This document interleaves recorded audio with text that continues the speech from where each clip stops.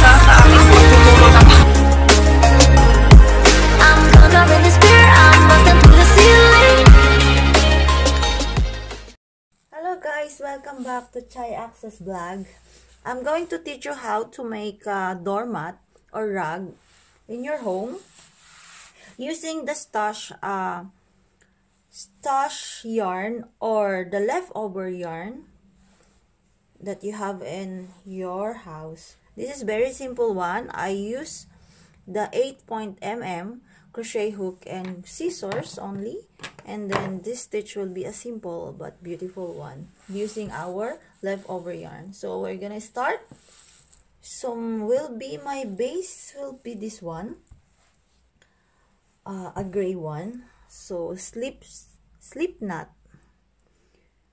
As you can see, this yarn is very soft and cotton compared to what I'm using and knitting regular one. It's like a double or triple size of the regular yarn that I'm using before, and most of the time they use it as a bear or blanket or something. But now I'm going to make a doormat or rug using this yarn. So slip knot and then chain 30. Chain 30. It's also recommended for absolute beginner. It's so easy. Chain 30. So here now I reach a 30 counts, and then we're going to double crochet 2 times, skip 2 stitch or 2 loops, 1, 2 and 3. For the third stitch you have to double crochet 2 times, 1 and 2. The first chain 2 chains considered as 1 to make it a 3 counts of double crochet on the same stitch, and then skip 2 again, 1, 2, and this time for the third loop we need to do a 3 double crochet. 3 double crochet on the same stitch or loop.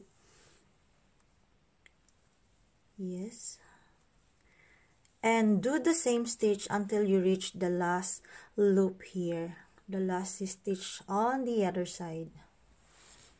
So here we go guys, I finished the 3 double crochet to the last stitch or last loop. So what's next? We're going to do chain 2, 1 and 2, and 3 double crochet again to the same loop, so you can turn your work to the other side of the projects. So 1,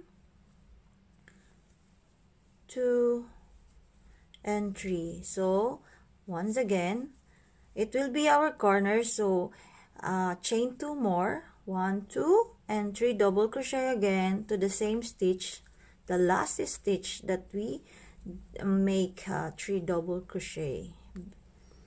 So it will be like 3 times double crochet on this side, on the last part. So we're going to do that here too, but this time it's only 6 double crochet, 3 and double crochet. So I'll finish it and I'll show you later. So here we go guys, I'll be double crochet 3 times on this last stitch that we started. So 3 times first, 3 double crochet, 1, 2 and 3. So we need to make 2 chain, 1 and 2, and then once again 3 double crochet on the same stitch, 1, 2 and 3. So make 2 more chain, 1, 2, chain 2, so it will be balanced on the other side. It will be our corner. We have to join them, slip stitch on the first counts of our works, and then close it and cut the yarn, pull it tight. There we go. This is our first rows. So it will be the back, and this is this is our front and this is our back. So we're going to work on it. So I will choose maybe yellow. I'll choose yellow for this one, for our second color combination. So wherever you want to start, it's fine, and do the same process, same stitch. So here I'm gonna do here, I will start here and chain, slip knot of course first, and then I'm gonna hide the tail so later on it will not be a hassle to me. So chain 3, 1, 2 and 3, and then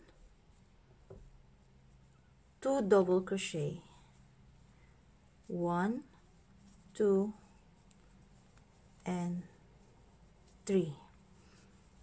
The same hole here, the same corner, chain 2, and then this time it's 3 double crochet, 3 double crochet, 1,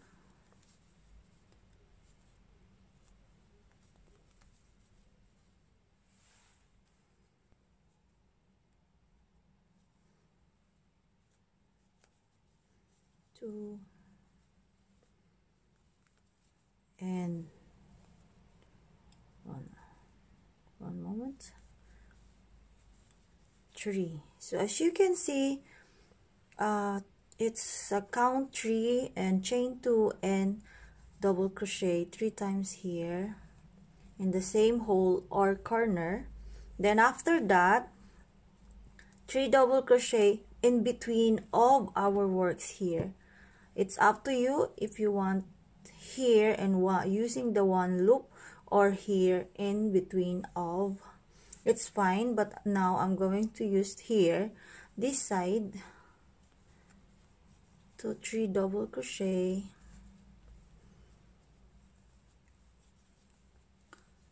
as you can see there. Continue doing the same stitch, 3 double crochet in each hole here in our first row, and do here the 3 double crochet, chain 2 and 3 double crochet in every corner, so it will be balanced. So here we go. I'm on the other side of the corner here, so 3 double crochet, 1 moment, 3 double crochet, chain 2 and 3 double crochet to the same hole or corner of your project, and then after that 3 double crochet to the next one. Yes, that's it. Do the same pattern in this corner what you did here to balance the project. So this is the second row of our projects. This just a slip stitch here on your first count, and secure it and cut the yarn. Or if you want to continue, you don't need to cut the yarn. Just do the same stitch until you finish the desired length on wide on your works, on your projects. The same stitch, just the same process. So whatever the color you like, just do the same stitch. So I'll be back to you once I'm done once I'm done doing this project. So here guys, my finished product. So came to finish this one.